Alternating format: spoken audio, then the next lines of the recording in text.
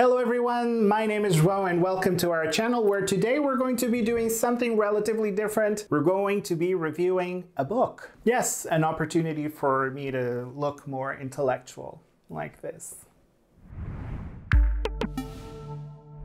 Today I'm going to be reviewing this book here, the How to Draw Anatomy book. This is one book that was written by Dr. Phil Malloy. He's one of the founders or the founder of this page here, an Instagram page with the same name, the How to Draw Anatomy. And we included their Instagram account on our video on the top 10 Instagram accounts. Basically, when I was going through the different Instagram accounts that featured anatomy, this was one of the accounts that popped up. I thought it was a really great, simple account where they show you these short videos, 1-minute videos on how to draw the most daunting anatomy topics. So I decided to include them on our top 10 Instagram accounts. Then Dr. Phil Malloy contacted us and sent us this book.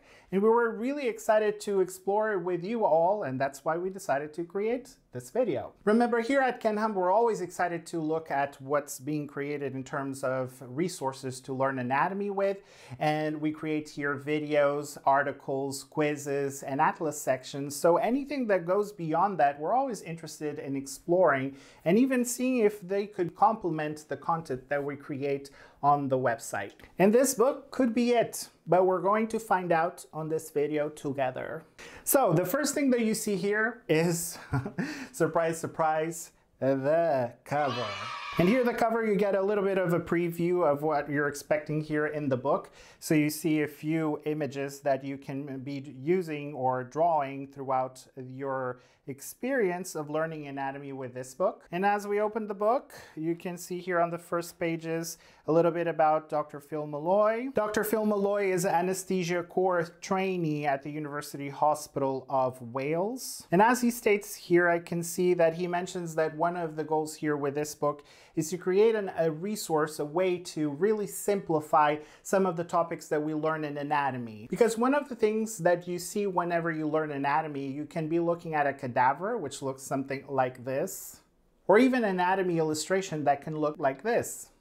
And either images can sometimes look a little bit daunting, so the cool thing about this book is that they will simplify some of these complex structures that you need to break down and understand what attaches to what. For example, what branches are coming out of a certain artery or what muscle is attaching to a certain structure. So let's see where this takes us. Moving on, you can see here the senior reviewers, the junior reviewers, acknowledgements, things that you can take some time to look at, and the content. I think this part is important because it is interesting to see how they're going to be splitting the book.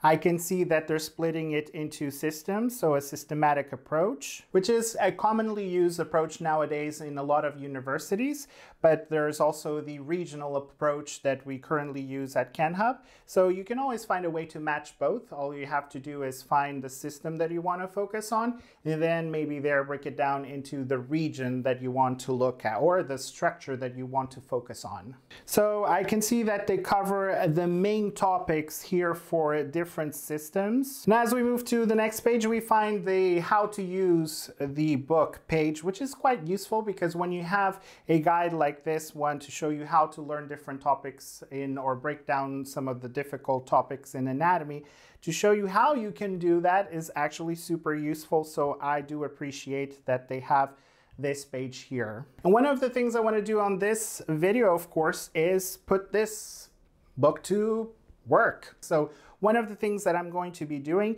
is actually creating a diagram from the book. So before I do that, what I want to do is to quickly go over here the how to use the book. So the directions, they seem to be quite simple. So basically follow the diagrams. Each consecutive diagram has additional features to add on. And once complete, use the larger drawing diagram usually on the next page to learn structures and diagram labeling. And finally, test yourself and your friends. Okay, this part we'll skip the friends part because right now we're in a time that we cannot have friends nearby, or you can maybe zoom then. Then there is a part here on how to orientate. It says here crosshatches or compasses are useful for determining your orientation. Yes, that makes sense, especially if you're going to be creating a diagram of a certain anatomical structure. It's important to have some sort of reference of what is superior, inferior, left and right, and so on. So whenever drawing, always remember to include one. It will help you determine your orientation for labeling, particularly in exams. Very true. It allows you to orientate the diagram in 2D. And here a quick note on the different lines they use. One is solid red line structure running anteriorly, and then the fenestrated red line structure running posteriorly. Okay, this is to create some sort of perspective of how structures are laying on one in relation to one another. Got it. So I think we're ready to turn the page and see that we are here on the first cardiovascular system, so the first system that is going to be covered here on the book. And what I'm going to be doing is just going through the different images quickly with you guys. As you can see, neurology, so different images here, and as I can quickly see, these are usually structures that are very hard to understand even when you look at a diagram.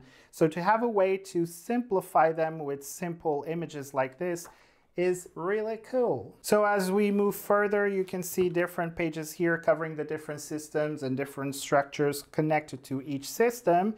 At the end, I just want to see what's happening. So at the end, we're going to find these pages here where you can write some notes. I believe these pages are essentially for you to write some additional notes that you want to include that are not on the book, because in terms of drawing, I don't think these 2 or 3 pages will be enough. Maybe if you're on the go and you don't have a notebook with you, these pages could be useful. But we have here a beautiful, as you can see also here, beautiful notebook that I've acquired that I will use to then draw some of the images that I'm going to be picking here today. And we're going to put this book to work and to the test and see if it works. First drawing you need to do is this one here of the spinal cord, so a cross-sectional view of the spinal cord. Okay, let's try and do this.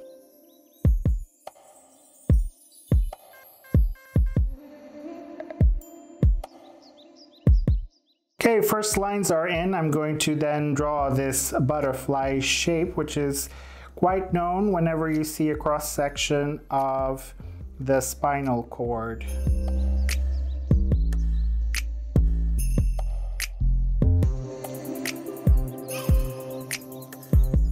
And this last circle here at the middle, and we're done with the spinal cord. I'm going to go in and then use my blue marker to then fill the lines.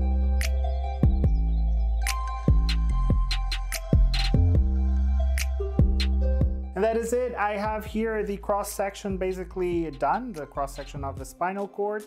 And I'm going to move on to this part where I have to fill in here the different colors, the green and the red.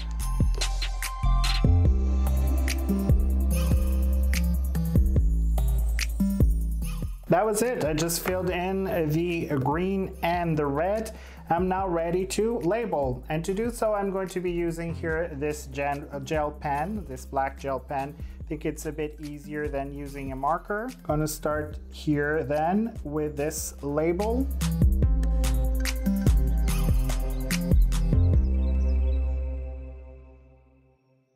All right, so I was able here to quickly label all these structures that you see here on the image. Right, this was a very easy one to do. It is really nice to do this because as you're drawing, you kind of understand where things are going. You understand a bit of the relation, so the relation of the gracile fasciculus to the cuneate fasciculus. So it's really nice to kind of get an idea of where things go. So far, this has been helpful, but we're going to try another one and see if it works. So now I want to try something different. Ooh, I like this one because usually It is hard to understand for first-timers, so people who are beginning to study anatomy, especially joints, to learn the anatomy of the shoulder. And I think this is a really beautiful simplified drawing of the shoulder joint that I would like to explore. So this one is a little bit more complex in terms of a drawing, but we're going to start then here in this page, not this one, because here is the final drawing. You want to start with this one like the directions that we saw at the beginning. So we start from this image, draw then the second one all the way to the third. So what I'm going to do then is start drawing here what I assume to be the humerus.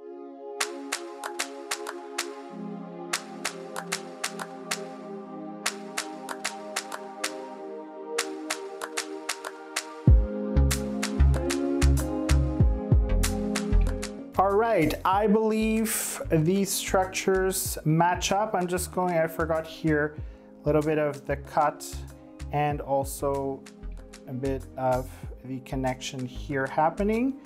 And I think the image is basically sketched out.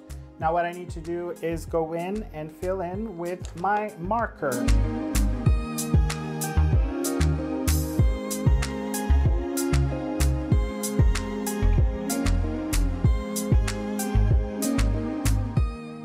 And I believe everything is ready now to be labeled, and we're going to then turn the book and start labeling. And the first thing I see here are the directions that we can add here.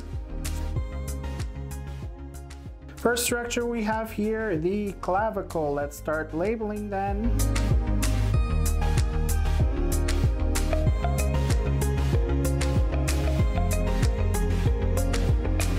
All right, we have our joint here, our shoulder joint labeled. If we start from the superior part of the joint, we can find here the clavicle and the acromion, a cut of the acromion of the scapula. And between the two, we find a joint, which is the acromioclavicular joint. Then below the acromion, we have the subacromial bursa. You see clearly here the head of the humerus. And our triangular bone, the scapula, you see a cut of the scapula here and a cut of the glenoid cavity, which is what articulates with the head of the humerus. And between the two, you find some synovial fluid from the joint capsule, as you can see here. So this is a really nice cut and a nice way to understand how the shoulder joint works and how it is when we just cut it and draw it and simplify it like we have here. And we have a hot tip as well here, a sizzling hot tip, which says that remember the acromion is part of the scapula, just like I mentioned. So here what we see is a cut. So unlike demonstrated here where it looks like it's not, it's true because I'm going to pop in here an image of the full scapula of Ken Hub, so you can see how the acromion is within the scapula. And if we're just cutting the shoulder joint, then you'll see this cut here as if it were separated, but it's not, it's still part of the scapula. Again, so far, I'm really impressed with this book. This is a really nice way to understand relations between different structures in the human body.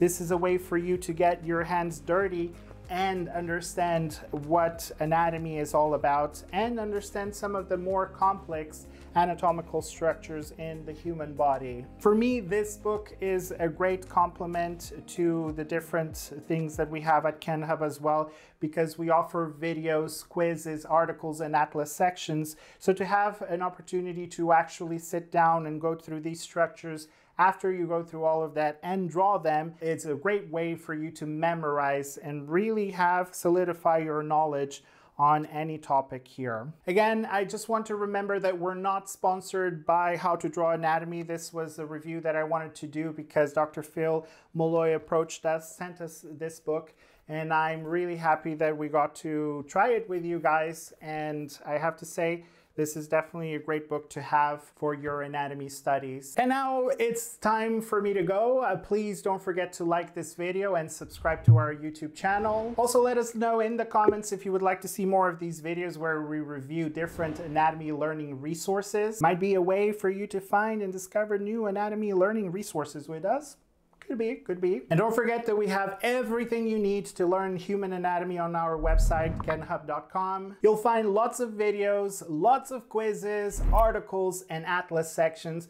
Essentially everything you need to master human anatomy and more, like histology and medical imaging. Until then, I will see you next time.